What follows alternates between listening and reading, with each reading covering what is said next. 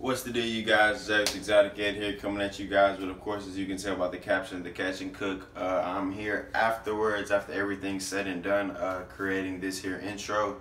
I want to add in, you guys, that this is going to be, like I said on the actual flounder run video, this is going to be a one of two-part series of the catch and cook. Currently, I'm coming at you guys with the fried version of the flounder, and then probably the next day or so we'll do the bake. And that's just to be able to create more content, you guys. If you guys like videos like this, man, leave a thumbs up. If you haven't joined the Exotic Ed fam, please do so now. Turn that post notification bell on, and you guys enjoy the video, man, for sure. He's eating. This boy ain't gonna bend like that, though.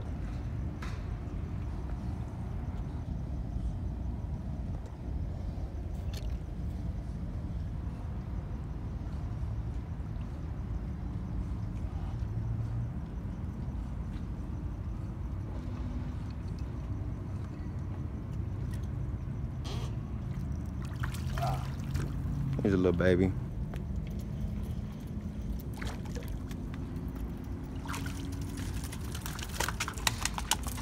On the live mother. If you get up in here, you're gonna get in the bones. If you get on this side, this is the belly. I don't want to disturb none of that. Just like I showed you on the redfish. Right.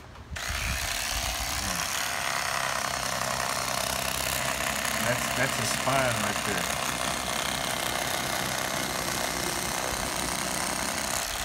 See that line? I just followed that line is wide.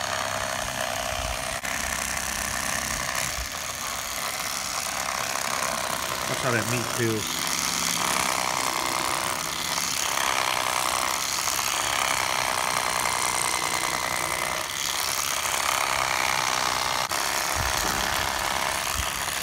That's a sweet meat. See that?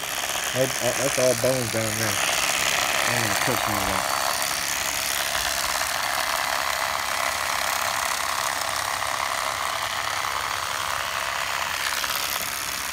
Fold him down like that. You just take and you just hug the surface like that.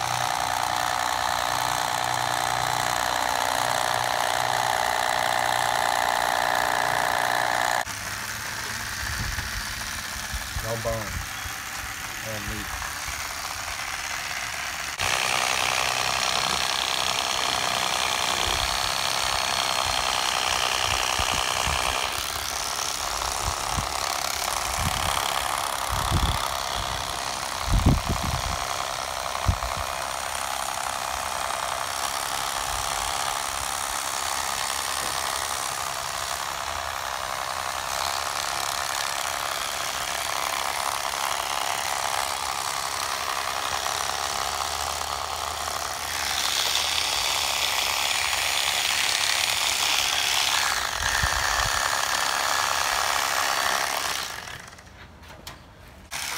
How pretty white that meat is, you guys.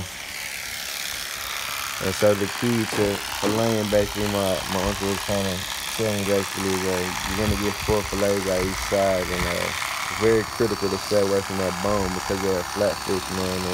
That bone is pressed against the meat, you guys. So This side is a lot thicker. So belly on this side, I don't want to disturb that. If you put the light, you can see that line. That same line you've seen on the other side, it's on here too. But if you go up in here, there's bone. You don't want to touch that bone. You want that in the kids choking on that.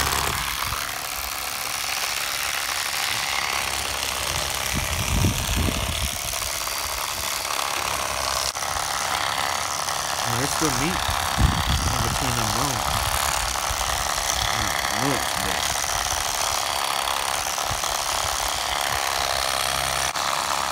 and that's all the got bone right there. lower intestine. You got a little bone on the fillet. I'll get that out, no problem. Alright, you guys, had to get away from that wind a little bit. We're gonna show you a little bit of B-roll, not necessarily B-roll, but you know, little shots of the rest of it. But he's got 2, 4, 6. He's got 5 more other ones to knock out. So, and then including mine. One of mine, I'm gonna go ahead. 2 of mine actually, I'm gonna go ahead fillet. One of them, I'm gonna cut the head off.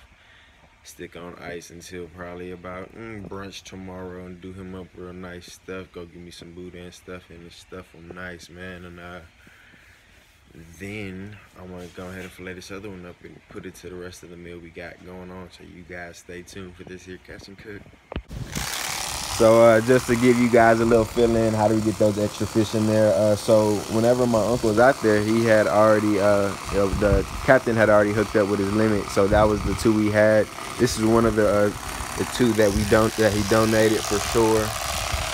And he's the biggest one, man. He's a decent chunk, man, for sure. And for you guys who really enjoy the eating purpose, you culinary people, yeah, man, he does an awesome fillet job, even with an electric knife, man.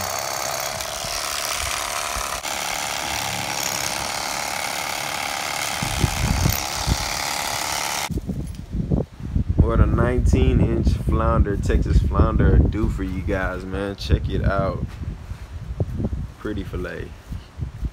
Alrighty, you guys, so we are back in my kitchen, man. What an awesome freaking day on the water, man. I like to point out that you guys paid attention there, man. Me and the captain actually hooked up with only one fish. Actually, I didn't hook up with any fish with artificial. Just the captain, he hooked up with one on artificial. My uncle is who had the majority of the luck, man, on that live bait, that live mullet, had it on the bottom. So just a little quick tip for you guys who are looking to get out there and get out the flounder, man, on what really worked in this general area. Had an awesome time out, you guys. So we're back in the kitchen. You guys haven't seen this kitchen since probably, I don't know, end of summer. Stingray maybe was my last catch and cook. So this is gonna be one of two parts. I'm just gonna show you a little bit of how I'm doing right here. On the south, man, we make do with what we got. We're using Fritos and a couple of crackers for our breading. Take a look at our seasonings. And yeah, so we're just gonna go ahead and fry up our 4 fillets. Check it out right here, you guys. Check out those fillets right there. That's off one 15-inch flounder, you guys, that I hauled in. And like I said, I didn't have any luck at all on the in or around the inlets fishing with that artificial, man. I got back to the dock, man. I jumped off and just jigged around my pole with a little bit of artificial on some egg weights, some ounce egg weights. And yeah, man, I got hooked up on 2 keeper flounders. So that's our fillets right there. We're gonna go ahead and get our seasoning, get it all seasoned up, get a little egg wash. We got our oil heating up, or grease heating up. So yeah, that's what that is, you guys. So we'll get back to you when we get frying. All right, we guys, so we got our hot grease working. So it's gonna go egg bath, and we got seasoned up to everything. Garlic, salt, onion powder. Anybody who's anybody from the north or south, northerners mainly use that Old Bay for their seafood. Southerners love using the Tony Sasseret's Creole for pretty much everything, you guys. So that's the main base of seasoning. We got our egg wash, a little bit of milk, salt and pepper, breadcrumbs, aka crackers, and Fritos. Check what I do with this, you guys. Look at that golden brownness. Let's get a focus. Oh, that looks good. And since I'm running out of crumbs, you guys, I think I'm gonna go ahead and flour it, because that doesn't look too appetizing. But yeah, I'm gonna go ahead and flour the rest of these fillets, you guys. So typically I only throw my freshwater fish in flour, but like I said, we didn't have real breadcrumbs to begin with, and this doesn't look too appetizing. I'm pretty sure it's gonna be really good, but this one specifically, now these look awesome. With that, it looks like I used Fruity Pebbles. It was just tortilla chips that I crunched up. Definitely perfectly edible. So we're gonna do the last of them in this flour. I typically only do my freshwater fish in flour, but I couldn't find any breadcrumbs, any cornstarch, or any, I think that is cornstarch, the yellow stuff, or the typical catfish fry. And of course, me being outside the box, I deviate from what's normal anyway. I don't like eating cornstarch fish all the time, especially being at, you know, every restaurant.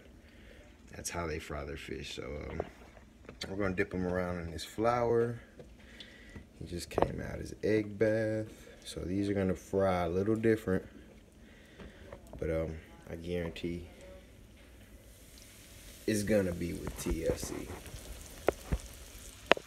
Alright, you guys, so like I said, this is a one of two-part catch and cook video series. It's all gonna be on the same video, of course, but now we're gonna head into the stuffed flounder tomorrow, so we'll get at you with that tomorrow. But right now, so I showed this to show no matter where you are, where you're from, everybody's grandmother, everybody's auntie, whoever has their own method of how they fry any food, chicken, whatever. And me personally, I love doing chips for my fry. I don't really care for the cornstarch so much. It's typical for fish for me. It gets bland after a while. Every restaurant you go to pretty much cooks them the same way. So that's why we have 3 different variants. Like I said, the first one was the Fritos, the chips. This one was tortilla chips. It doesn't look that appetizing, but so crispy. The crumb fell. It doesn't look appetizing, but boy, this tortilla chip one actually has the best, most subtle crunch. I'm gonna go ahead and break into that for you guys. And look at that meat. Super flaky. It's just awesome, you guys. Boneless. So that's gonna wrap this video up, you guys. If you haven't joined the Exotic FM, go ahead and join and subscribe now. Go ahead and hit that thumbs up button for sure, man. If you want to see more catch and cooks, you want to see more fishing vids, just join the family, guys. Leave a heart, man. Love you guys. I'm out. This isn't a food review show, but dude, no bones, man. Oh my gosh, it's going down in my mouth.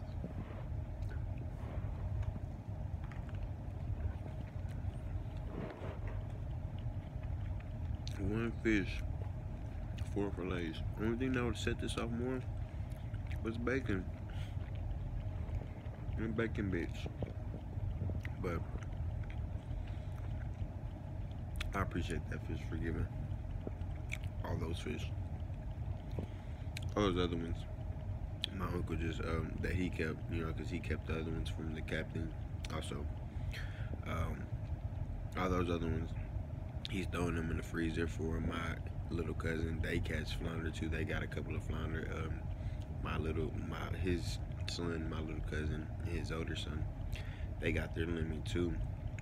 And you get I forgot how much it is per season, but 2 per day. And yeah, he's just throwing them all, getting ready for a fish fry when their birthdays come up, and enjoy good stuff like this. Fried flatfish, man. I love it, man. Southeast Texas, baby.